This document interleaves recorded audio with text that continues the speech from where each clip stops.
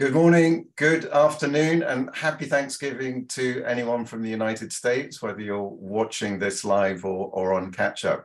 My name's Tim Fairhurst from ETOA, and I'm joined by my colleague Simon and also with Marie-Yves. We are going to just give people 30-odd seconds to join, and then I'll say a little bit more, but thank you for joining us.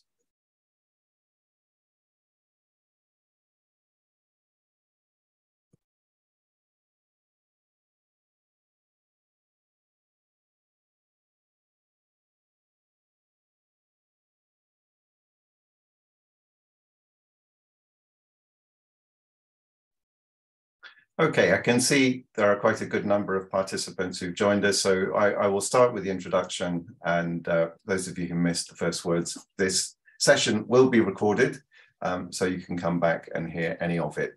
I'd like to draw your attention to the functions of the platform for those of you who've not used it. There are two things for participants to look at.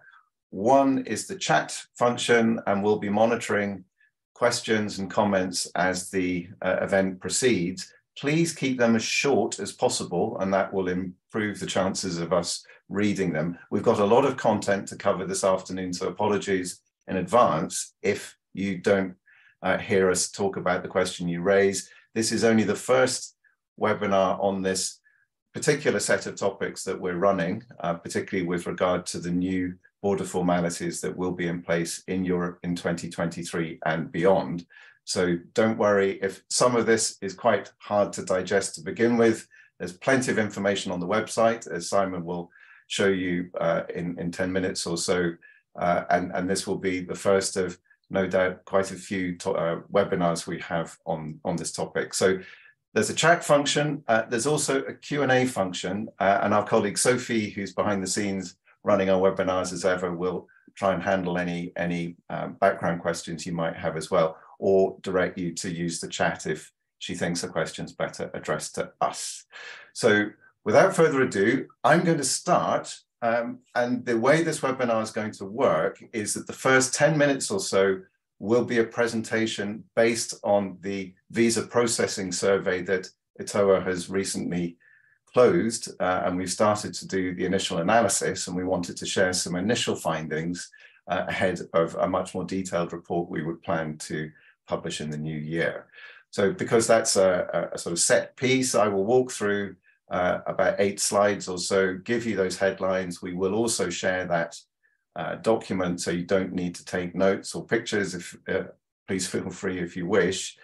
After that's concluded, essentially, we're going on to the bit of the webinar that will focus on the entry-exit system, EES, then ETIAS, which is the new visa-waiver system to be introduced in Europe, and we'll go into some specifics that affect the UK or people traveling to the UK after that. So that's the menu of the next 58 minutes or so.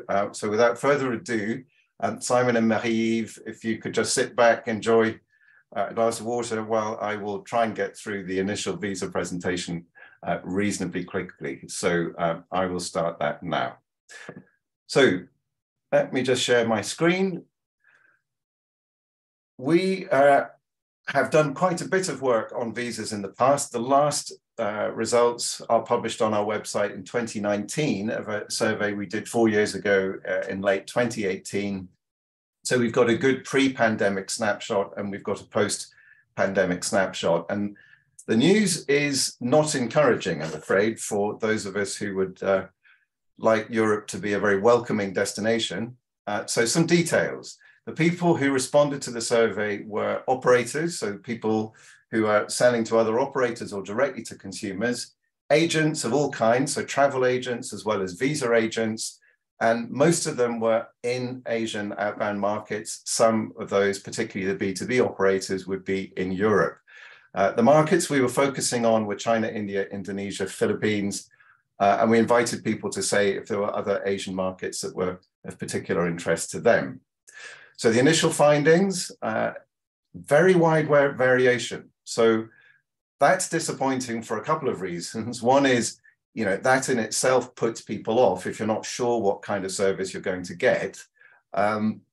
It also suggests that in general, we're not very good at delivering on the commitments inside the Schengen Visa Code, which are increasingly designed to make sure that the variation in performance is limited and people are essentially operating in a similar way across the bloc.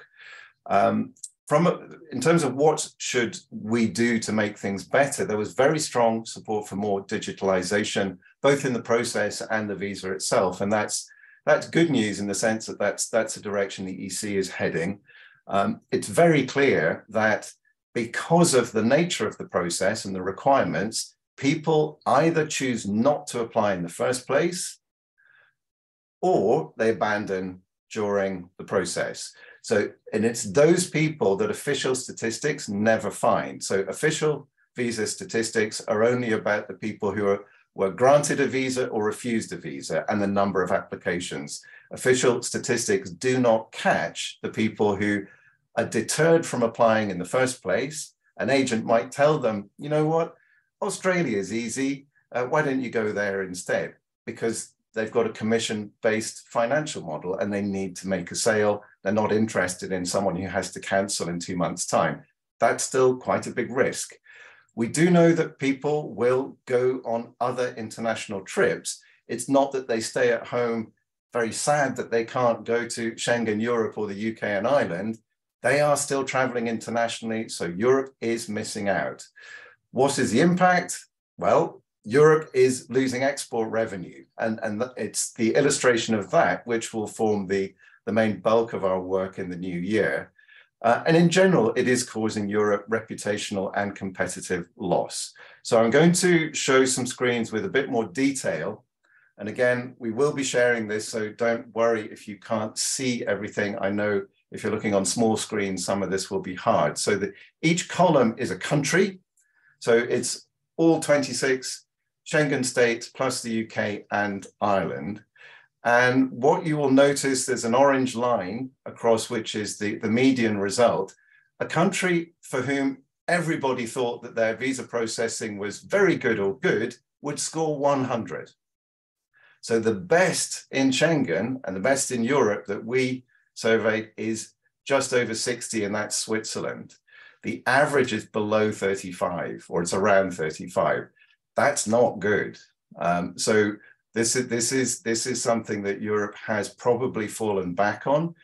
There are going to be questions to do with where does the money come from. It's usually the case that it's a foreign office budget, foreign ministry budget that covers the cost of visa processing.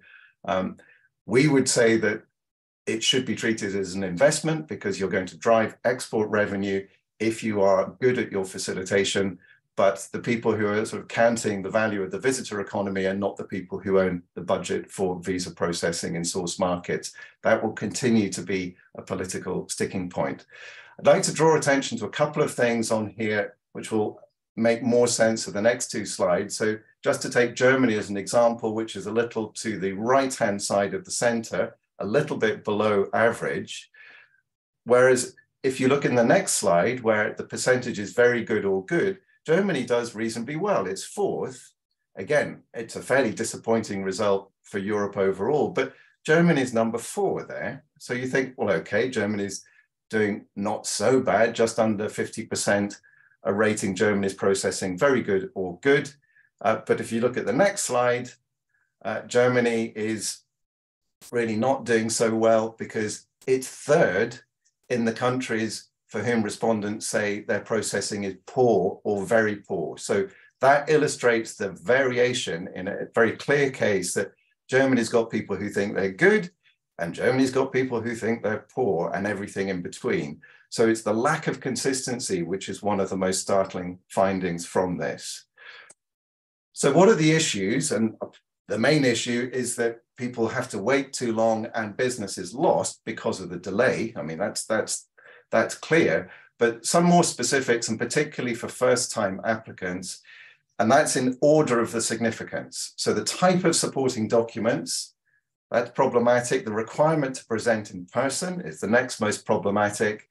The window within which you can make the application. So it'd be nicer if it was earlier and that late applications were possible. I'll come to that in a second. It's the cost of getting the visa, in terms of having to go to another city to present, to give your biometrics. And the least important issue, still an issue, but it's the least important, is the cost of the visa itself. And just digging into the type of supporting documents, it's the type of proof needed that's complicated, the most difficult being the financial status. And in the past, we've come across this accommodation details, and we know perfectly well people are providing fake proof of accommodation. So you make a booking, you present that evidence with your visa application, and then you cancel the booking. It's a largely pointless exercise, and we should probably get rid of it. Priorities for improvement. So again, in order of perceived impact, more digitalization, allow later application, make it easier to provide biometrics, earlier applications, and more use of local language, although that wasn't a very significant point. And in terms of actual product range, multiple entry visas would be popular, as would, things that people pay more for but get better service. So that really echoes my earlier point that we should treat this as an investment. It's an area of each receiving country's service economy, and we need to do a lot better. That is the end of this presentation. So I'll stop sharing my, oh, hang on, it's not. There's one more slide. I do beg your pardon, I was rushing. The deterrent effect for China only, you can see there, was that if they don't get the visa they want, they will visit a non-European international destination. And next, most likely, is that they'll visit a European country that's outside Schengen or UK and Ireland. Then you can see the rest. And for the general response, and this is the last one I'll show, if they did not apply for a visa at all, what they're most likely to do is go on a long-haul holiday. So not domestic, it's still long-haul. And if they abandon an application, it's still likely, the most likely option, that they'll go long-haul, but more of them are taking regional holidays as well. So people are still traveling, they're just not traveling to the countries whose visa processing we were surveying. More on this to come. Thank you very much for listening to that. Let me see if I can just quickly rush through and then stop sharing. That's it. End of visa processing presentation. If you've got questions, we're happy to take those offline as you wish. So if you can handle any, direct you to various emails. But it's now time to turn over to my colleague Simon and our very valued guest, Marie-Yves Albertelli. Marie-Yves is really wearing two hats. She's in Paris, and she works with the Airports Council International, ACI, Europe, but she's also the rapporteur for the, come on, if I can get this right, the European Task Force on Border Control. So she'll give us more information, both in terms of Paris specifically, but the more broader European policy context. Simon follows all of this very closely. I will now turn over to his very capable hands, and I'll keep an eye on the questions. Thank you. Over to you, Simon. Good afternoon, everyone. So today we're going to explain the kind of three new systems, but we'll break it down and we'll just explain that all this information is on our new LIC website, which I'm going to share now. So please don't rush, write down everything, because we're going to cover a lot of content today. So hopefully you'll see this shortly. So for those that hopefully familiar with our website, if you're not sure how to find this kind of new web page, if you go to policy at the top of the navigation bar, and it's the third one down. So if you're not sure how to navigate to the page, what we've done with the web page, again, is cover these new formalities, but also give a more of a general understanding about traveling to the Schengen area and also UK and Ireland. So we'll just explain quickly kind of recent news, and we'll explain a bit more about kind of maybe some developments regarding the enlargement of the Schengen area in a moment. But again, we just do a slight intro regarding COVID formalities. We know a lot of you have been looking at our kind of our database that we do have of web links. This is now moved from the COVID resources page to this page. So please have a look if you're not sure regarding, just to double check.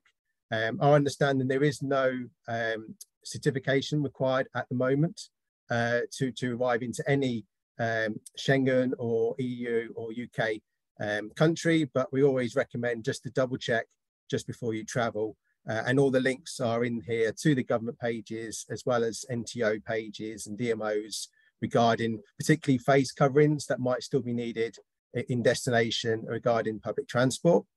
And then secondly, the Schengen area, again, we've just listed who requires a visa, who is waived from a visa. And also as well, we include the kind of national kind of exemptions, but this is particularly for school trips. So we know a lot of members have been asking us about this. Now, coming from the UK, particularly, you can arrive into about 11 or 12 Schengen countries still on the kind of list of travellers kind of scheme. So if you've got any questions on this, please ask. And we highlight later on that the list of travellers does not apply going to the UK. So the UK has withdrawn list of travellers, but it's on a country by country basis regarding UK into Schengen particularly. So we just explained a bit more about Simon, sorry, can I just interrupt with a practical thing? It appears that for some people that the chat function may not be working. So if you have any questions, please use the Q&A function, and both myself and Sophie will monitor that. So use the Q&A function at the bottom of your screen if you've got questions. Oh, back to you, Simon. Thank you. Okay. So the new formalities will explain shortly here. And so just say here's Ireland and the UK, and we will cover travelling between particularly Northern Ireland and Ireland as well, shortly at the end of the presentation. So that really is the outlook of the new page. So please have a look after this webinar has finished. So first of all, we explain about the new formality, which is the entry-exit system. Now this is an automated IT system that's going to be applicable to all third country nationals. So that's where nationals which are not in the EU or not part of EFTA. EFTA is Iceland, Norway, Liechtenstein, and Switzerland. And now this is planned to be operational from the end of May next year. We'll be exploring this shortly a bit more regarding if there's any potential for delays on this.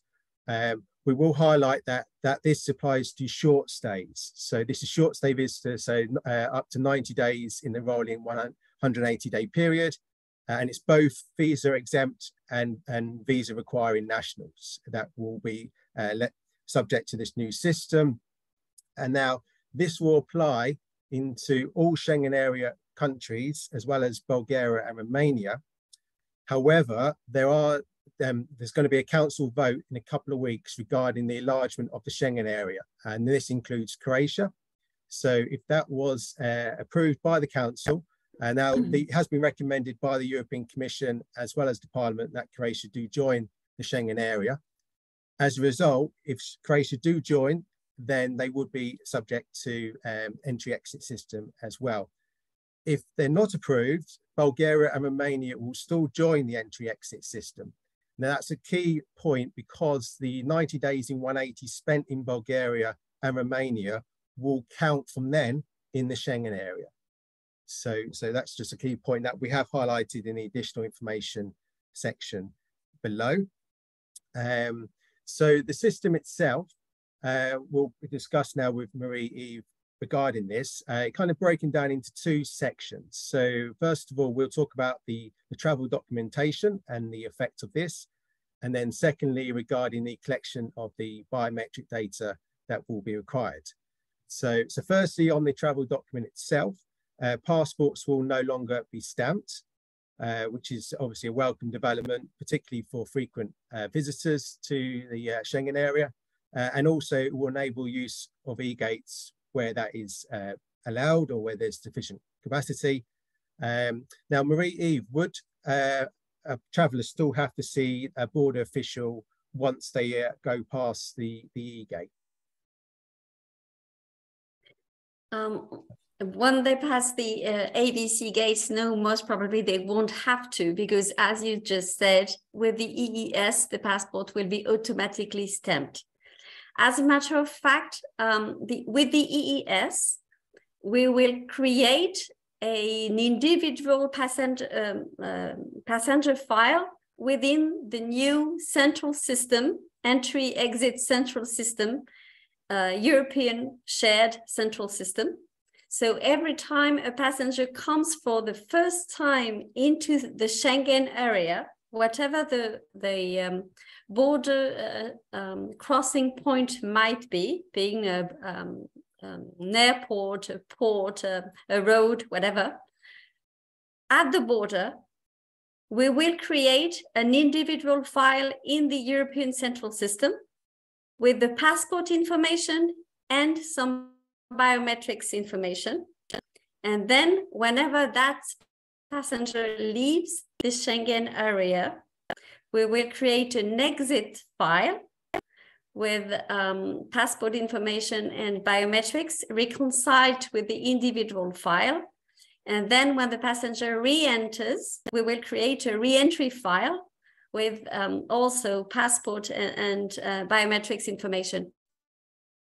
These exit file, re-entry file are related to the passenger individual registration in the central system. And the system will compute how long the passenger has been staying within Schengen. And this will allow to replace the manual stamping. So this is why, because you register your third country nationals every time they enter Schengen, every time they exit Schengen, then you do no longer need to physically stamp the passports. Yeah, thank you, Marie-Eve. So we just explain a bit more about the biometrics kind of required now. We have highlighted on the page the kind of the age kind of range, but can you explain a bit more regarding the process, regarding how that's applicable to children, and also regarding once you arrive back into the Schengen area, what kind of data is collected? So as we just mentioned, when the passenger, the third country nationals enters Schengen for the first time, you have to create for that passenger an individual file in the central system with passport information and biometrics. You have to create that file with both face image biometrics and fingerprints biometrics. There is no age limit for the face image, yet there is a limit of 12 years old for fingerprints. So indeed, for every third country nationals coming to Europe, to the Schengen area on a short stay, that is without a long stay permit, we will have to create this file in the central system, even though they are children, even though they're very small babies. This file will have to be created both with passport information, biometrics, biographic information, and biometrics information, face image as a minimum. Yeah, thank you. So regarding re-entry into Schengen, say within 3 years, does a passenger or traveller have to take fingerprints and facial imagery again, or can they take one or the other? So when the passenger has come to Europe for the first time, the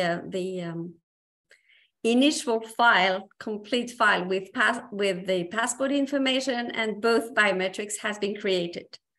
This file is valid for 3 years and actually for a maximum of 10 years. Every time the passenger re-enters, the period of 3 years starts again. So when your passenger has come to Europe for a first time, then they exit Europe, and when they come again to Europe, they re-enter Europe. A re-entry file is going to be created with just one biometrics, either face image or fingerprints, just to reconcile with this the passenger complete file, just to check that we're talking about the same person. just to reconcile the identity of the passenger. That's the purpose. You're absolutely right. When a passenger re-enters several times, he will not have to create the individual passenger file again. Only an exit file and an exit record and a re-entry record will have to be created. Yeah, and if I can just jump in, because we had a question from Sabine, thank you for your question, who wanted to know whether, in practice, do I have to scan my face and do fingerprints every time? And I think, Marie-Yves, you've just answered that. The answer is no, you don't, because you've got that data's already there and it should get picked up when you come back through. So hopefully I've answered that correctly, Marie-Yves. Yes, on the first time you had to take both, but when you come again, you only have to take one biometrics to reconcile the identity of the passenger. Great, thank you. So I know it's been raised in advance. Thank you for the questions which have been raised regarding the kind of potential phasing in of this kind of system for third country nationals. Now, the regulation doesn't allow a phasing in, so it will affect all third country nationals at the same time. Now, regarding the kind of start date, so this has been postponed twice, predominantly for COVID reasons, but it's currently set to take place end of May 2023. Now, from your discussions with the Commission, do you think this potentially might be postponed?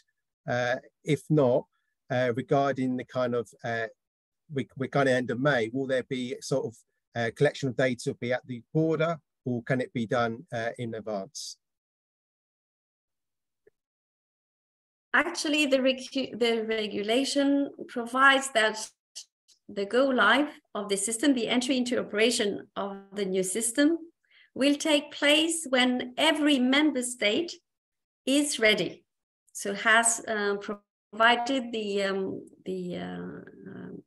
European Commission with their declaration of readiness. So when one country is not ready, the system can be postponed again. Now, no country as we speak is currently saying that they will not be ready.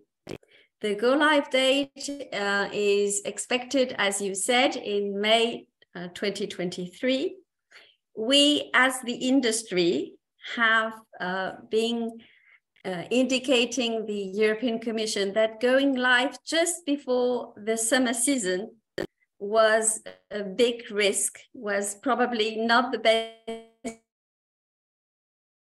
time. There will be some transition period, and there will be an additional workload for the border guards, and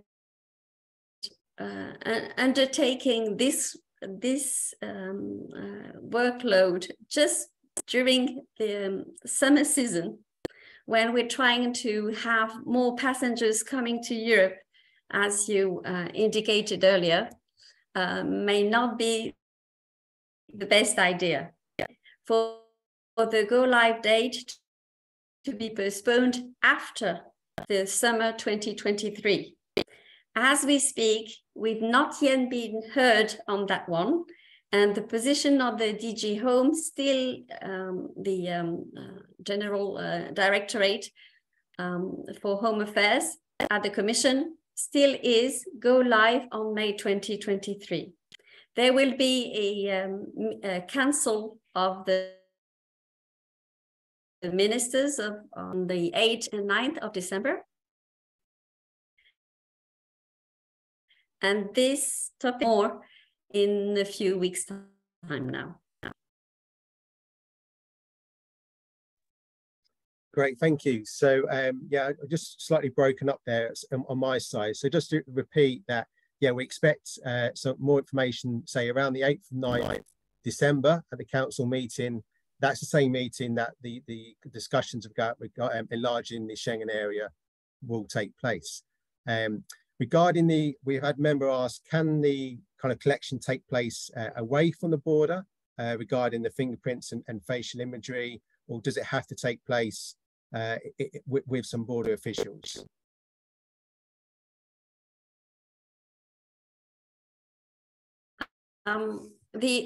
Actually, the regulation states what has to happen, what controls have to be undertaken by each and every member state.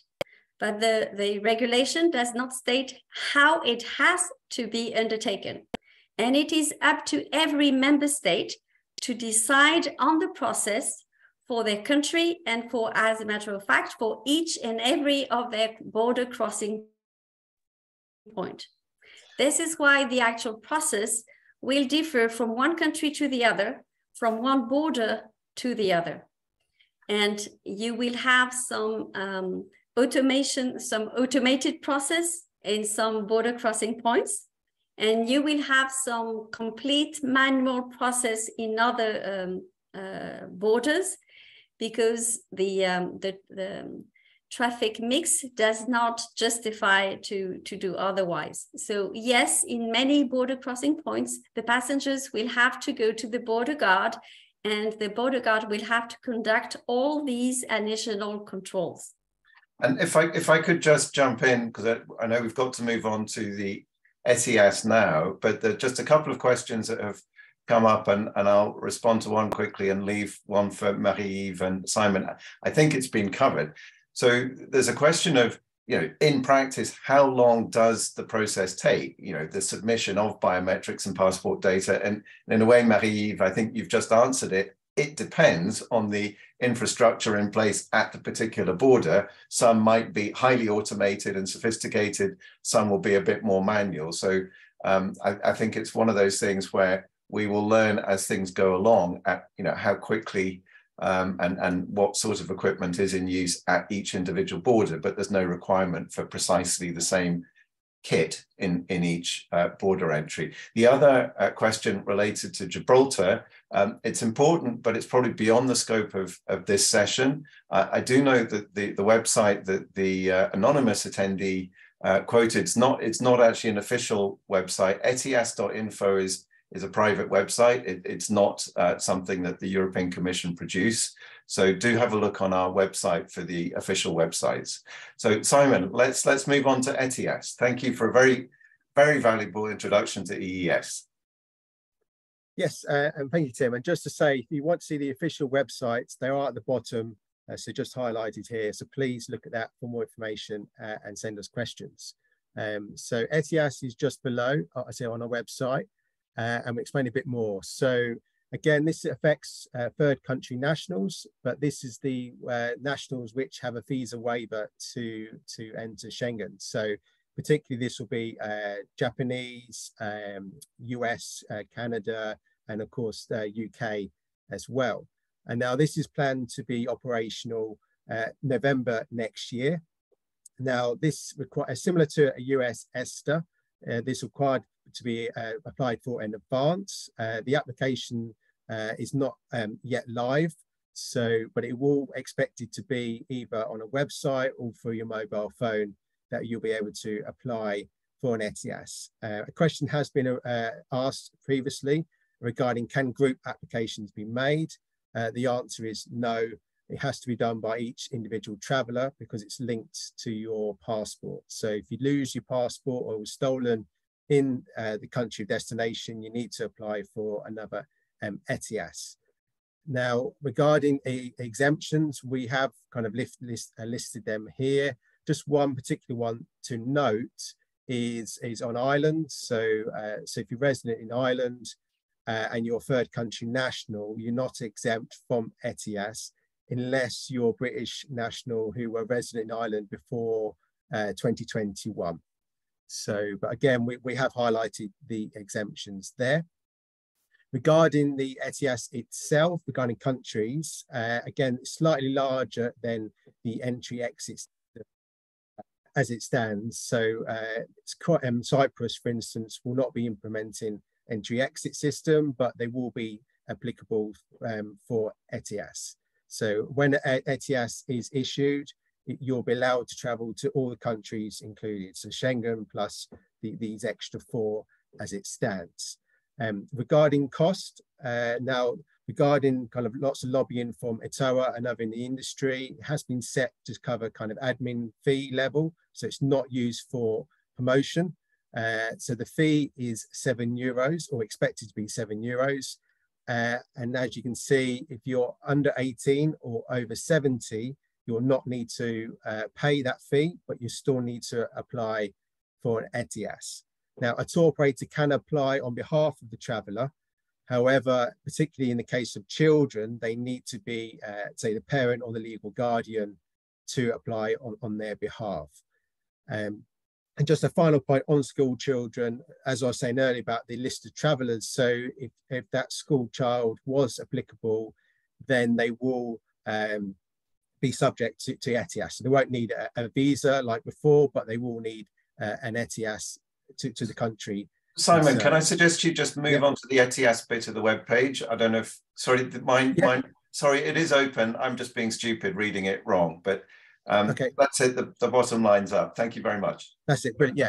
So if you want to know if you're subject to ETIAS as a national, so we've highlighted Annex 2, but also the official website down below. Again, this is where you'll be able to apply. Just list the countries. I think there are about 60 countries. So, so as you can see, it's probably be referred to as kind of an EU, particularly in the media, but Ireland is not implementing ETIAS, but all the other countries are, including, of course, the EFTA states as well. So, so Marie-Eve, regarding the kind of obligation on the transport carrier, how will this be kind of checked in advance that the person has applied for an ETIAS? Sorry, I couldn't hear the beginning of your question. Okay, sorry. Yeah, so regarding the kind of, so the transport carrier has to verify that the traveller has an ETIAS. So regarding what kind of collection will that be taken? Will it just be a simple tick? Will this need to be done, well, before checking, of course, but how will the carrier kind of check? And I know a question has been asked about, can it be done, say, within a few minutes if they forget? Now, the answer is yes. Most applications will be done within 96 hours. It can take up to 30 days though. So, but applications should take about kind of 5 to 10 minutes. So, yeah, so regarding the verification, so what, to the carrier, what information will they have? How will this be kind of checked? Yes, the carriers will have access to a carriers interface, which has been developed by EU-LISA, the European Agency for Shared IT Systems. They can use a system-to-system interface, so they can have an interface. They can have actually their online checking system interfaced through to the European system to check on the ETIAS and as well on the EES status, and they will get as an answer okay, not applicable. And they can also log on to a website to do this, and they can also use a web application. So these are different device EU-LISA has developed for the carriers and their service providers for them to check on the EES and ETIAS status of the passenger before they actually check them in or board them.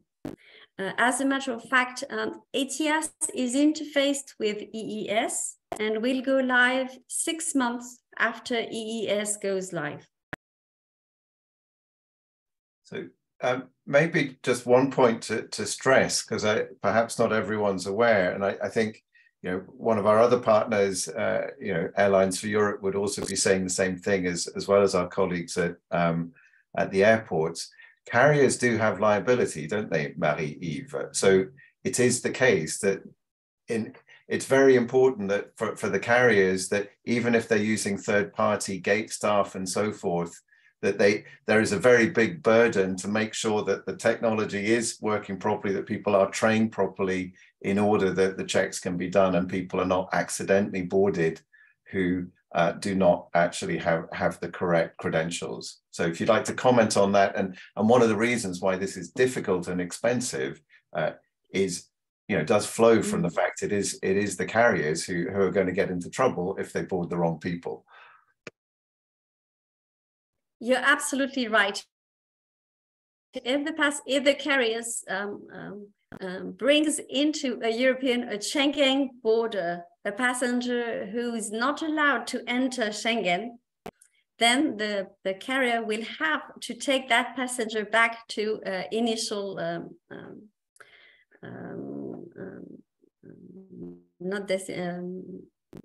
port, let's say, and they would also have a fine. You're absolutely right. They will be liable for this lack of checking. It happens actually today, every day, when a carrier brings in a passenger at the border who has no passport, for instance, so they cannot enter Europe. Then the carrier bears the responsibility, the liability, and they get a fine. The exact same will apply with ETIAS, except that they will have to go through those IT systems to check on the passenger status. Very clear. Simon, I think now we could move on to the very specific example of Paris. So back to you. Yeah, so just one final point on ETIAS. So as you can see, the validity there is 3 years, and it will allow multiple entry as well, unless your passport will expire. And so the normal passport rules apply regarding validity. So yeah, so as Tim was saying, Marie, so obviously these are two massive kind of formalities coming in next year. How is kind of the Paris airports preparing for this? Paris airports are actually, yes, indeed, preparing for the entry into operation of EES in particular, just like every airport in Europe. And this is why with the ACI Europe task force, we're working on it. At Paris, we are, well, in France, as a matter of fact, we are going to use some pre-register kiosks, some border kiosks that the member state, that the state has bought. These kiosks will allow the passenger to initiate his border control before they actually go to a counter, to a manual booth. So the passenger will have to go to a kiosk to undertake a few operations, and then go to a manual booth for the border guard to complete the border control. There will not be kiosks everywhere in France. There will be kiosks in a number of border crossing points. At the airports, at Paris airports, we are going to have over 300 of those kiosks on our borders, different borders, and we are currently preparing the infrastructure for those kiosks, and we're also preparing adapting the manual booths, because the biometrics will have to be taken also at the manual booth. They will be able to undertake the entire control at the manual booth, and for some happy few, they will be able to use ABC gates after they've used the kiosks. But once again, this applies only to third country nationals in short stay. Of course, European nationals are not subject to the EES and will continue to experience the border control process that they currently know, such as third country nationals with the stay permit, of course.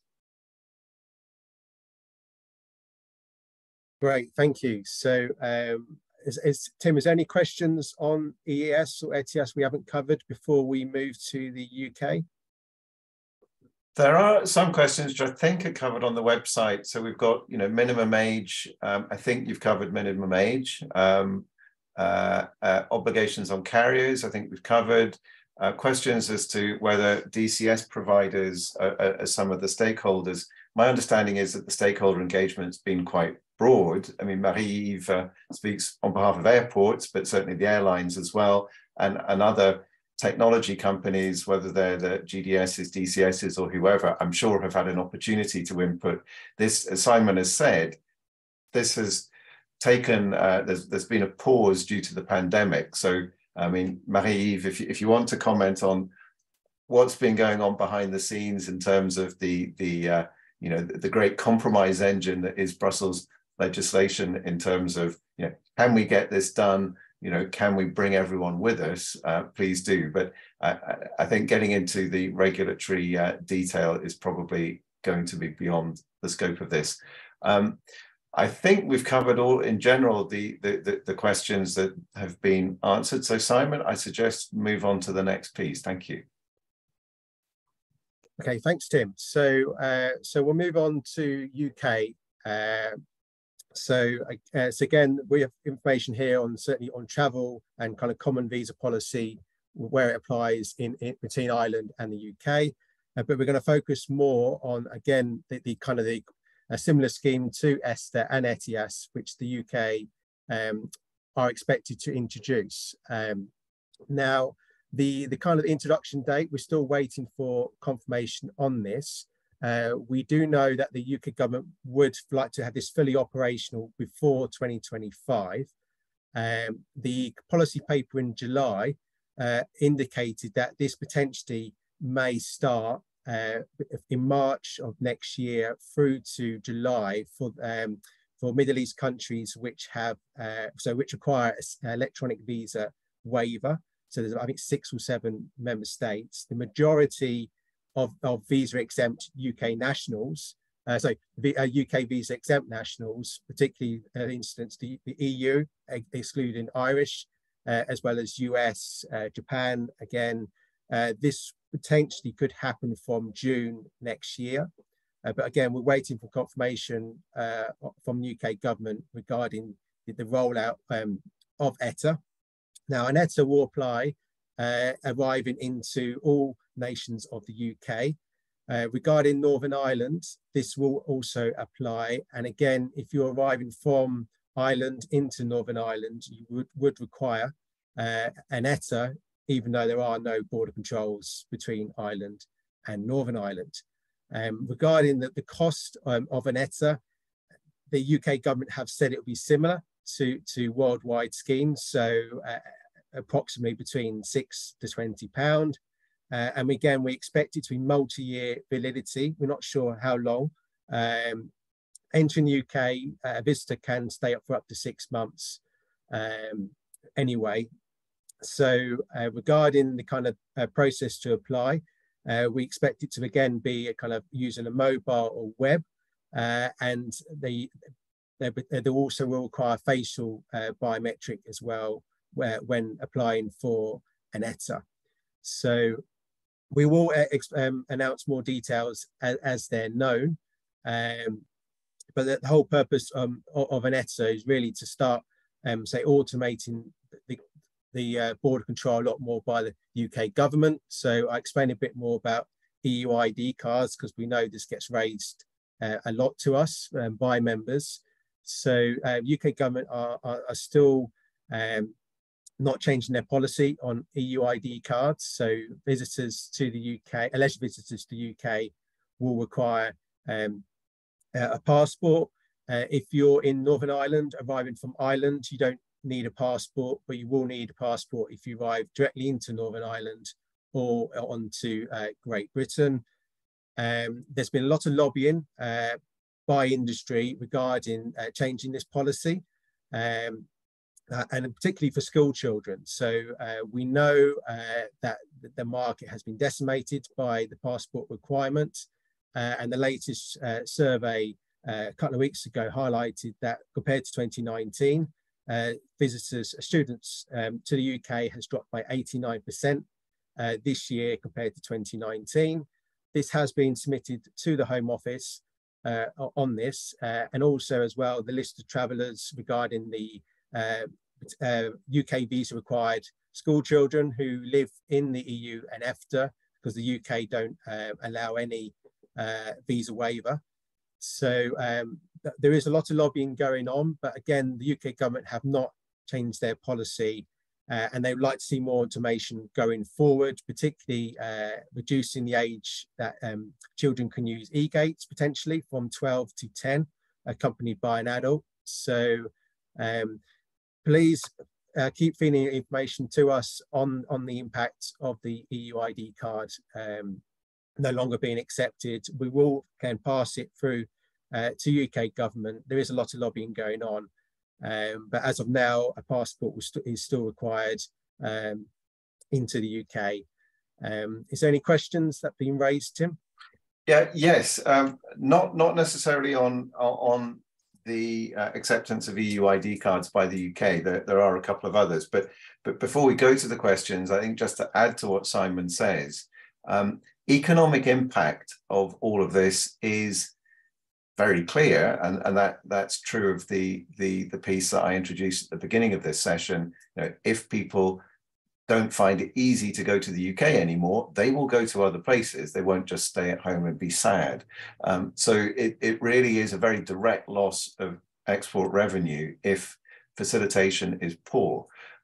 So just to get into the specifics, and there's a couple of very good questions, and Marie-Yves as well as Simon may be the experts on this. So Chris asks us, what happens if someone holds two third country passports? So let's say someone has got a US passport and a UK passport, thinking about and neither of those countries require a visa to visit Schengen, but both will require ETIAS. So the question is, would the ETIAS apply to the passport or to the individual? So either of you would like to jump on that. So Marie-Yves, you're smiling. I think that one's come up before. What's the answer? Yes, actually the ETIAS applies to the person, just like the visa. The ETIAS is interfaced with EES, and within the EES, you will register all passport the passenger has. So if the passenger comes with the US passport and then comes with the UK passport, both will be recorded there. So the ETIAS will be related to the individual file in the EES with the two related passports associated to it. That's very clear, thank you. And also, just to keep you in the spotlight, Marie-Yves, just thinking about how the various stakeholders are planning ahead. We know in the context of the EU's departure from the UK's departure from the European Union, there were various projections made of the additional time it would take for the checks at the border, which were previously unnecessary due to all being part of the single market. Similarly, there will presumably have been simulations and checks to see, how long will it take if the flight has got, half the people who are first time. How long is it going to take to process people on arrival? What sort of work has been done to sort of simulate what the effect on people flow through the airport will be as a result of these new requirements? And I guess in some cases, there may eventually be an improvement because they're not any longer having to get a physical stamp out and find an empty spot on the passport and stamp it. So some things could speed up, particularly for repeat visitors. But how have you gone about in Paris airport trying to simulate what changes there would be? And has that given you enough information to set expectations that it will take, X minutes per flight? Is this information that airlines are feeding out to their clients as well? So people maybe are getting to airports a bit earlier, et cetera, et cetera. So how have you gone about the simulation, and what advice have you given industry? There is no single answer to your question, because as we said earlier, the process will be different from each and every member state, and even in each and every border crossing point. So but in ADP's we all airports have been itself, working indeed at trying to assess. We've been trying to assess the impact together with the Ministry of Interior based on the assumptions they have. Yet all these have to be assessed, I should say, through tests that we need to be undertaking with real passengers, with the equipment. We've been trying to improve the elements, the equipment they've provided. But yes, with the process currently being put in place in France, using the kiosk will be much faster than not using the kiosk, but it would still take more time than what is happening now before we have EES. There is still room for improvement there, and we are working on it very hard, I can tell you, with the Ministry of the Interior. We will probably go there step by step. Right. Well, I think we're getting to the end of the questions. We're also getting to the end of our time.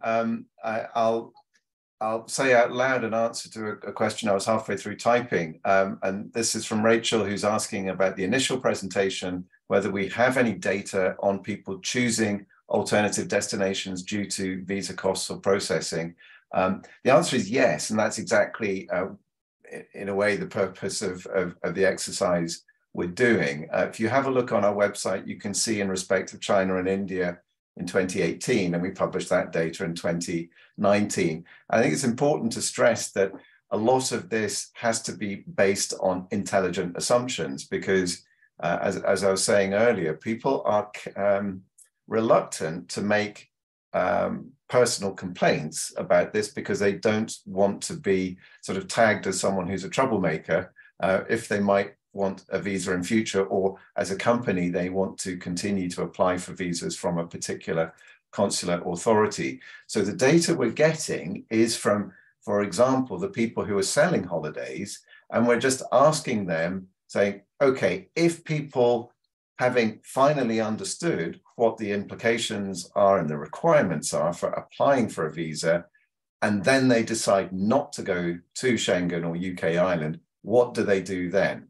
Now, those travel agents or B2C operators themselves might not conduct scientific surveys. They will just have a general idea. So all we're doing is collecting the aggregate general ideas, but the results of it, it's an apples comparison across the response, is quite startling. And what's clear now versus previously is the appetite to travel internationally and long haul is still strong. And that's in a situation where long haul flights are much more expensive, relatively speaking, than they were. So it's definitely a very big economic loss. And that's going to be one of the main elements of the work we publish in the new year. So let me have another quick scan of the questions as we have a minute or so to go. Quick one, Simon or Marie-Yves, is there any sort of provision for exemptions around ETIAS for people who've got to cross borders or extended multi-country trips? I think the answer to that is no, but tell me if there are any exemptions to ETIAS. If you're my understanding is if you come from a visa waiver country, you must participate in the scheme. There is no option. Is that correct?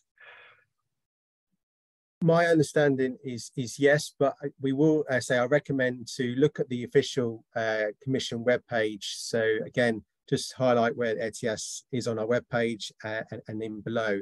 So, but we stress if you are Googling for the page, please put European Commission ETIAS. Just quickly, I'll show you what it looks like. This is the page. So please look at this page. There are some other pages online, but this should hopefully give you some information regarding how to apply and particularly the FAQs, because they're quite comprehensive. Thank you very much, Simon. I think we have now run out of time. So I think for the other questions, I would encourage you to have a look at the website. We will be doing more on this. I notice that people are curious to know more about the proposed UK ETA. We will definitely be publishing more information on that as we have it, and particularly as it affects travel within the island of Ireland. So thank you very much to all of you for staying with us for the hour. Marie-Yves Albertelli, thank you so much for your expertise and time today. And I look forward to learning more how the rollout takes place next year. But thank you. Simon, over to you. That's me done. Yes, thanks very much. And just to highlight, we have got a policy newsletter being sent next week. If you're a member and you've got any questions, just by all means, anytime, please send to us and we'll try to help you answering them.